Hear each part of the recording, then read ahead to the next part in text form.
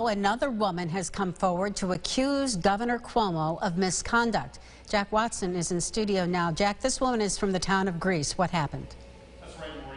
It was there when the governor toured the lakeshore damage in 2017. We are told that visit is when this incident allegedly happened. We've had to move everything out of the home. We've moved all the furniture out, and we're just preparing for the worst right now. When the lakeshore flooding happened back in 2017, News 8 interviewed Sherry Ville. In that story, Ville spoke about the damage the lakeshore flooding had done to her home and her business. Following the floods, the governor had announced that $10 million in funding would go to local municipalities. His actions were very overly sexual, highly inappropriate, and disrespectful to me and my family.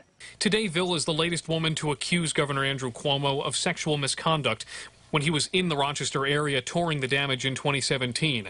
Ville and her attorney held a Zoom press conference today, both describing the governor's alleged misconduct. He leaned down over me and kissed my cheek. Ville says after the initial encounter, within days, the governor's office had again invited her to an event in town, asking Ville to attend. Notably, she did not say my husband and I or my family and I, only specifically me. Ville says she purposely did not reply and was later sent a letter and photos by Governor Cuomo's office. Now, almost 4 years later, Ville is making public her accusations and the way she felt after it allegedly happened.